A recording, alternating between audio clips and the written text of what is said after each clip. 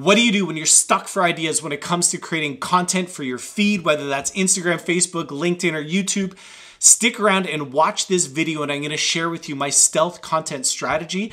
But it gets even better because one of my brand new online practice mastermind members just shared with me a new app that's going to supercharge your engagement because it's going to show you the trending topics and the trending searches in your niche that is going to get you more engagement. So all you got to do is use my content strategy, my stealth content strategy with this app, and it's going to explode your engagement, which is going to lead to more clients. Let's dive right in. All right, so one of my members of my brand new online practice mastermind just shared with me an app that's going to help you pick trending topics for your content creation strategy.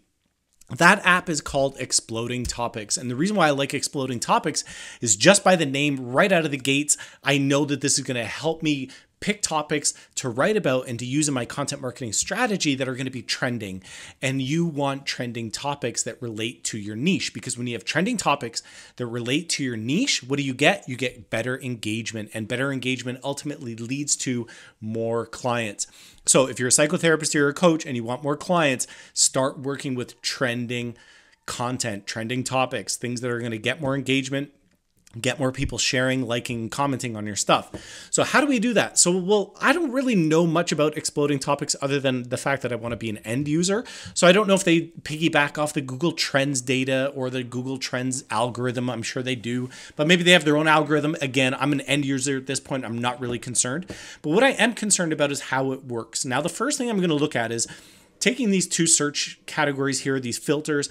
I don't want trending topics from the last 5 years. I want stuff from the last 1 month. And the reason being is that that's going to be more in tune to what's happening day to day over the last month than something 5 years ago. I'm really not interested in stuff that was trending over the last 5 years. I want to know what's trending today because it's going to be new and it's going to be fresh. And I want to be creating content that's new and fresh. So here, I just picked the 1 month filter. I'm going to scroll down and I did a bit of pre-searching.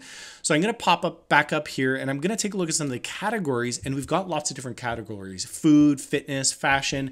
Now, if you're a coach in any of those niches and you want to integrate any of those niches into the work that you do, great, because you've got awesome filters here. Let's just stick with the psychotherapy niche. We're going to pick health, for example. So boom, we're going to jump into health and we're going to look at what's trending in health over the last month. Now, oximeter, that makes a lot of sense given everything that's happening in the world today. DIY masks, of course.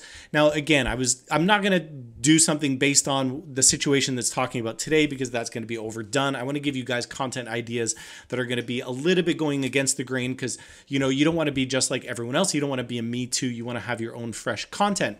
How can we create that? Well, I'm just going to keep going. I'm going to keep looking. Theragun, that could be interesting. Decision fatigue, that could be a really good topic. Again, though, I'm looking and it's just saying regular. It's got about 8,000 searches per month. Take a look at bake masks. They've got 150. Drunk elephant, for example, which I'm not really up to the speed on what's happening with drunk elephant, but you can see that that's exploding. And they got about 60,000 searches a month. So again, I did a little bit of pre-research. So I'm going to jump to where I found a kind of a good topic. Telehealth, boom, that's another good one. You can see it's new, so that's really important. Psychological safety, that could be good because you could see it's exploding there. But it's, again, only got 1.9 thousand searches per month. I want something a little bit more volume, but also it's going to let me differentiate between the telehealth because, telehealth is going to be kind of overdone. A lot of people are going to be talking about it, and how are you going to stand out? So let's keep going, and I'm just going to pick it as an example, which what I pulled down here was, here we go, gut health. We got 14.8 thousand searches per month. It's exploding. Could be exploding mainly also because of what's happening in the world. That, if you've got a good gut microbiome, that's going to boost your immune system. Perfect. How do we use this data when it comes to my stealth content strategy? Well, what we're going to do is we're going to take gut health here. And we're going to head on over to Quora.com. Oh, there we go, Quora.com. Type that in, and I'm going to continue on with Google. Let's see if my login credentials are already preloaded. Let's hope so for the sake of this video. Speeding things up a little bit. And awesome. So we're into Quora, and what I'm going to do now is to get that trending topic that's moving on explodingtopics.com. I'm going to head on over to Quora and I'm just going to type in gut health. And here is where it's going to get interesting because what we're looking for is engagement, and we're looking for interesting questions that relate to our niche. Now, why do we go to Quora.com?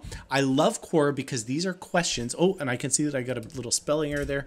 So why do I love Quora.com? I love Quora because these are questions that are coming from your ideal client. Obviously, they're your ideal client, or they're very similar to your ideal client because they're asking these questions and it relates to your niche. Now you're saying, Jonathan, I'm a psychotherapist. How is gut health related to my niche? Well, let's just keep looking down here and let's cruise down. We can see, does gut health play a big role in depression? Now, let's just suppose you take that question, does gut health play a big role in depression, and you use that as the headline of your very next Instagram post or Facebook post or video for YouTube or your IGTV video. One of the benefits of that is that you're going to get a trending topic that's exploding on explodingtopics.com, which is gut health. Now you're also using your client's language, and literally I would make the headline, the very first question of my content, those exact words, that exact sentence. I wouldn't change it in any way, shape, or form, because now it's going to be searchable on Quora, but it's also, more importantly, in my ideal client's language. So there's one example. And now all you've got to do as the content creator is go and answer this question. And can you write a quick post or do a video on YouTube that talks about how gut health plays a big role in depression?